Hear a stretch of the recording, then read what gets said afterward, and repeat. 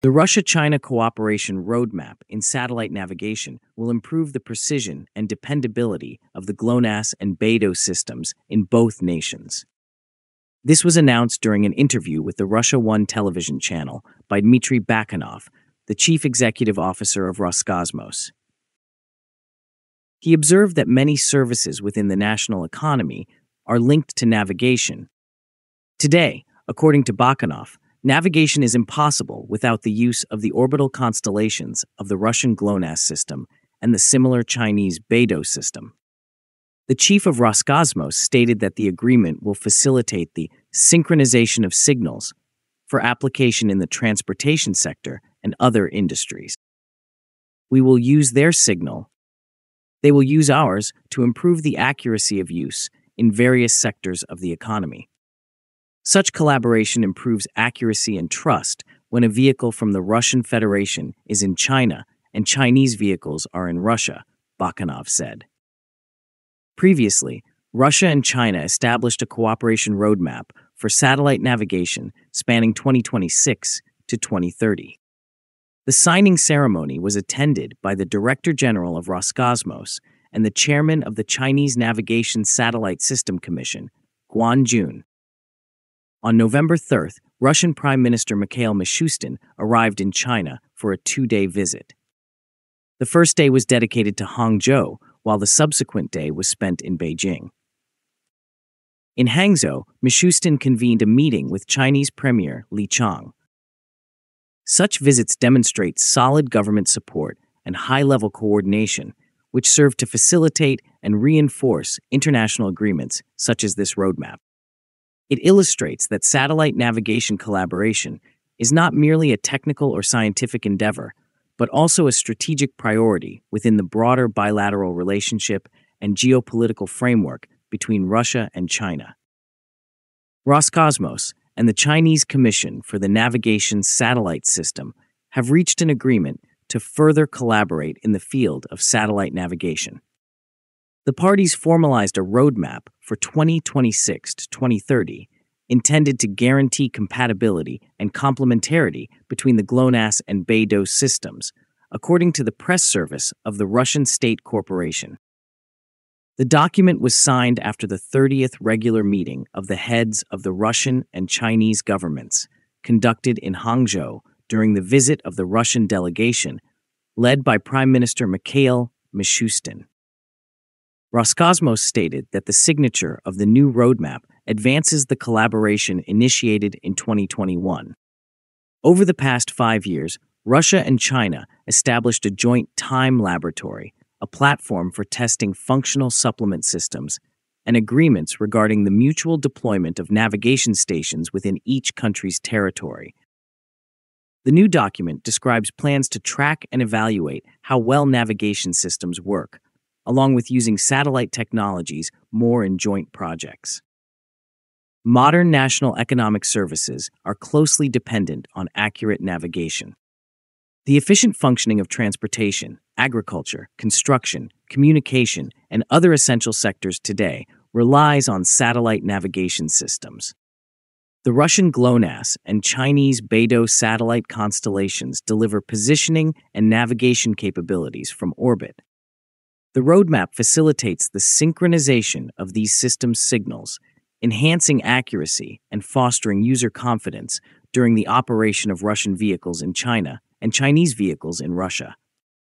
This cooperation strengthens the infrastructure for cross-border logistics, mobility, and the digital economy in both nations.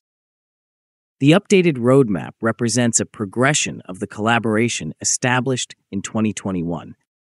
In the last 5 years, Russia and China have created a shared time lab, built a system for testing support systems, and made agreements to set up ground navigation stations together, which lays the technical foundation for better integration of their navigation systems. The joint time laboratory is essential for synchronization, as accurate timing is vital for the precision of satellite positioning.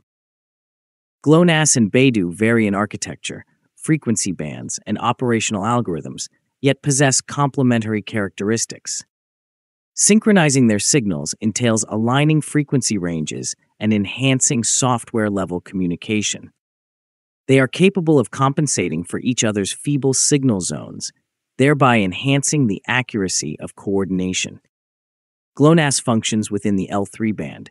Beidou employs conventional and internationally compatible bands such as B1C and B2A, which are also used by GPS and Galileo, thereby facilitating global interoperability essential for multinational applications. Research conducted in Russia and China demonstrates that the integrated utilization of GLONASS and Beidou signals markedly enhances positioning precision relative to the use of a single system. This is of paramount importance in logistics, where minor inaccuracies can lead to disruptions and financial losses. Signal synchronization minimizes errors to within a few meters, aligning with contemporary satellite navigation standards. This enhancement elevates the performance of navigation devices without the necessity for additional ground stations for correction, thereby augmenting system autonomy. The document anticipates the development of collaborative projects aimed at monitoring and evaluating navigation system parameters, conducting testing under real-world conditions, and expanding programs for satellite technology integration.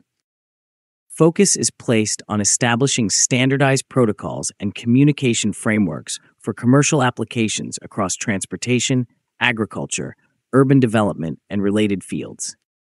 Collaboration will also emphasize the development of innovative technological solutions to improve system resilience against interferences and cybersecurity threats.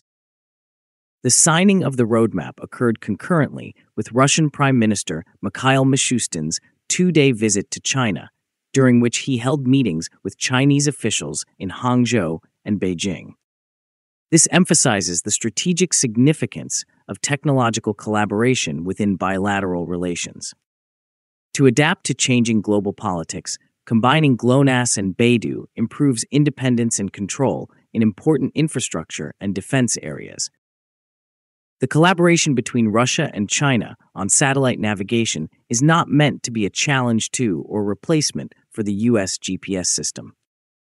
Instead, it is meant to make both countries more competitive and less dependent on external systems, especially in military and strategic areas. Integrating GLONASS and Beidou enables users to attain accuracy comparable to or exceeding that of GPS in certain regions through the combined use of satellite signals. The roadmap additionally underscores the compatibility of Beidou signals with GPS and European Galileo systems through the alignment of frequency bands and modulation techniques. This facilitates multi-system signal reception, thereby enhancing resistance to interference and increasing reliability. Users are able to concurrently use GPS, GLONASS, and Beidou signals, resulting in enhanced accuracy and reliability of global navigation.